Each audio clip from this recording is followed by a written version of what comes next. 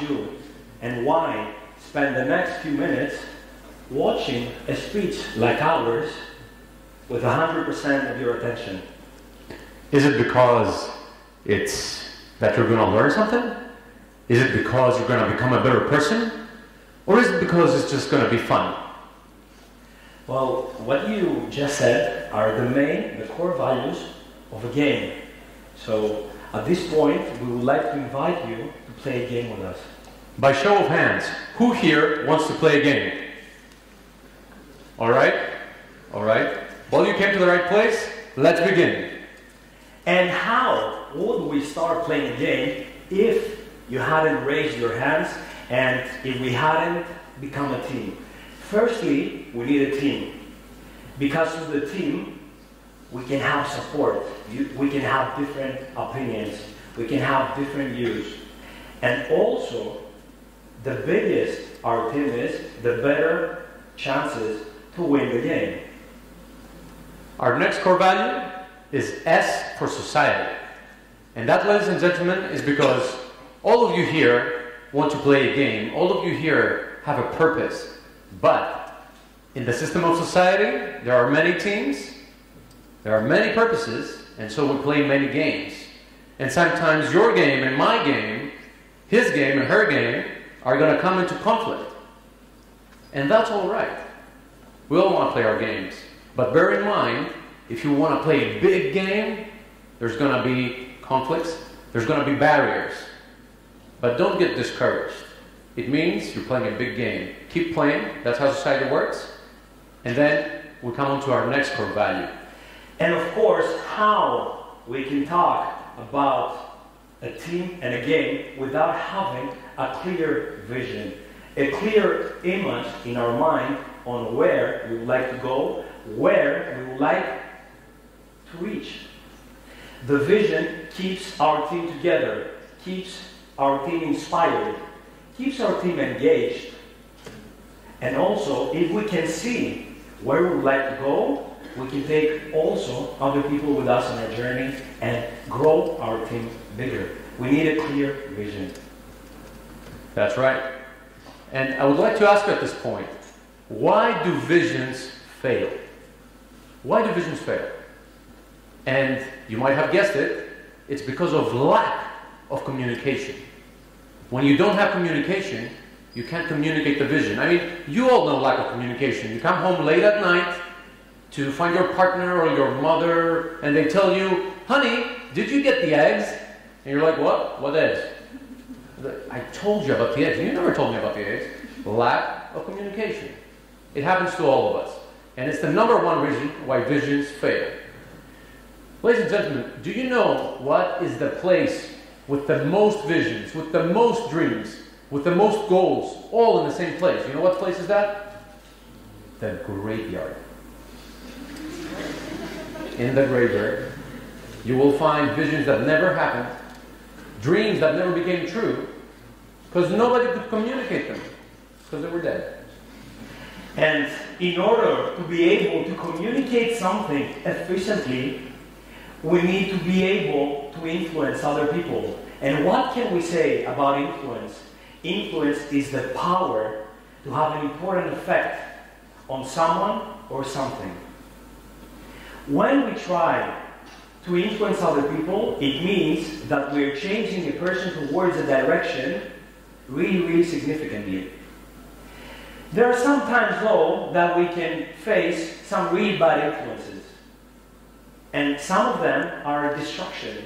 So Koumarinos, what he's doing right now, he's paying attention to his mobile phone, social media, right?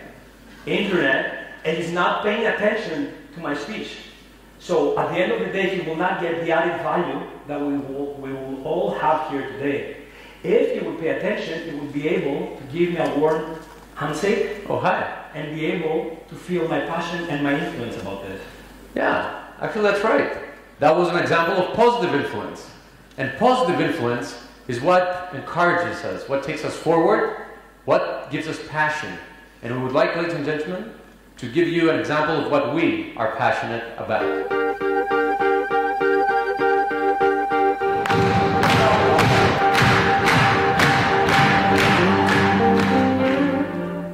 Πώς έκανα τον όνειρό στην πραγματικότητα. Αυτό που έχεις βάλει εσύ σαν στόχο, αυτό που εσύ έχεις πρόθεση να κάνεις. Αν ακολουθήσει κανείς αυτά τα βήματα, με αυτόν τον τρόπο θα φτάσει πιο κοντά, θα ανέβει πιο σύντομα και πιο εύκολα τη σκάλα προς την δική του επιτυχία. One of our very first speeches took place 1 year ago when the speakers were just formed.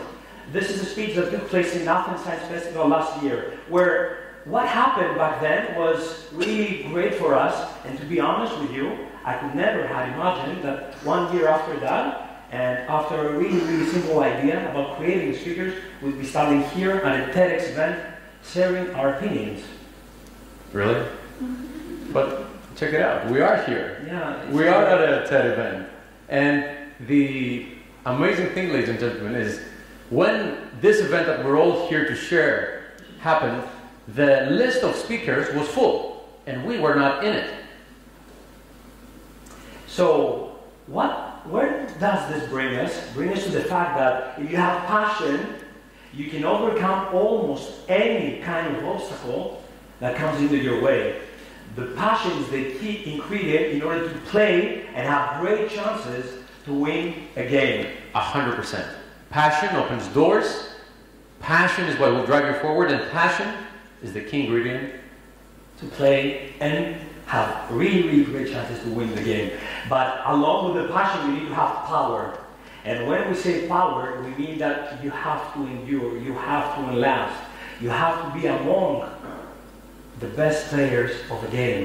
Right. And in order to do that, you need to be engaged. And also you need to persevere exactly like one of my greatest heroes did.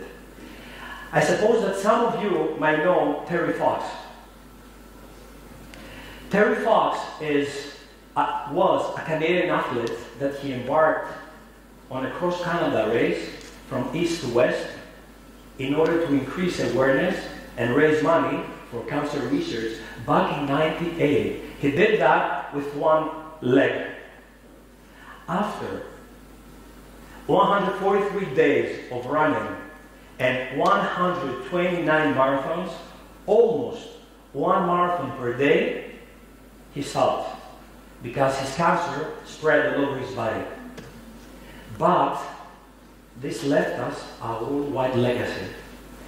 Just because Terry Fox endured, right now the Terry Fox Foundation is the biggest, the largest world's fundraiser day event for cancer research. Wow, that's amazing. How many marathons did you run? 129 marathons. 129 marathons. In 143 days. Wow, that's amazing. With one leg. That's power, ladies and gentlemen.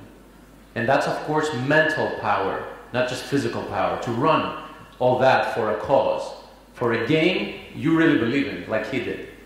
Another example of great mental power is the gentleman on the screen. What you might not know about him is that he failed in 8 elections. He had 2 businesses that completely collapsed. His wife died, and he was admitted to the hospital with a nervous breakdown. But he persevered. He continued through all these obstacles because he had a big game. And the result, he became the 16th President of the United States of America, Abraham Lincoln. And ladies and gentlemen, that brings us to our next core value, responsibility. Now I know that might be a tough word, but let's break it down. Responsibility is broken down to 2 words: ability and respond. It's the ability to respond. It's when something happens in your environment, in your zone of influence. Do you do something about it? Do you take responsibility? Or do you not? Do you say, not my problem? For example, you, sir, you're walking on the street and you see a piece of trash. Do you leave it there? You say somebody else's problem? Or do you pick it up and you put it in the recycling bin? That's responsibility. And that's a core value in playing a game, because when you're responsible, you're accountable. You can confront issues better, you can be a better player. And of course, you should know that already, but with the responsibility, great expectations are being born, and that's okay. we need expectations in our lives in order to proceed, in order to keep going, right? We need expectations. But what happens most of the times is the following. We have extremely high expectations, not being born only by us, but most of the times are external expectations. Expectations of the society, expectations of other people that expect from us to win the game. Right? We cannot win the game if it's not our expectations. There are expectations like you have to get married by 35. If you get married, you have to do 2 kids. Because if you do not do 2 kids and you have one, someone will ask you, why don't you do a second one? Right. You're like, what's wrong with you? Yeah. And if I open up a startup company, I have to make it successful. By the end of the year, I have to make 5 million turnover. Is it my expectation? Is this the real one? The real expectation, my expectation, will keep me on track and will make me, give me a push in order to win the game. Yeah, I get it. Like, it makes me think of how my parents, I'm the firstborn. We're three brothers and sisters. Yeah. I'm the firstborn. They're like, you have to be a doctor. You have to finish before then, or you'll be a failure. That put a lot of expectation. So I get what you're saying. And I think that most of us here understand what we say about wrong expectations. Yeah. And that brings us to the next value, which is environment. And what do we say when we mean environment? We mean the rules of the game. How can we play a game and have chances to win if we do not know the rules of it? Yeah. And the environment that we're going to step in. So we must learn all about the game, our game. And now you can see a picture of me running the Olympus Marathon 3 years ago, where the 95% of my people told me that I would fail, and I'm overweight and I will not be able to complete it. The truth is that I did one thing. Apart from my passion, I studied the environment, the terrain, the fueling stations, and the weather conditions. These studies brought me successfully to the finish line. Well done. Thank you, buddy. And that brings us to our last core value, which is ethics. Now, this is a Greek audience, so I'm not going to analyze ethics to you. No. I wouldn't do that mistake. But what I am going to tell you is, if you're ethical, you play by the rules of the game. If you're unethical, you will tend to break the rules of the game. Now, whatever one you choose, that's your own personal choice. But we would like to warn you, if you break the rules, be ready to pay the price. Because when you break the rules, there's consequences. And when there's consequences, I don't know if you're ready for them. So remember, pay the price and then make your decision. These are the core values, ladies and gentlemen. And that brings us to the question. I would like to ask you a question. Do you play a game just to have fun? Or do you play a game for a chance to win? Most probably the second one. And what we did today is that we presented you the core values in order to play a game. But if you want to win the game, apart from just playing for it, you have to transform your perspective. Use these core values, find your why, and win the game.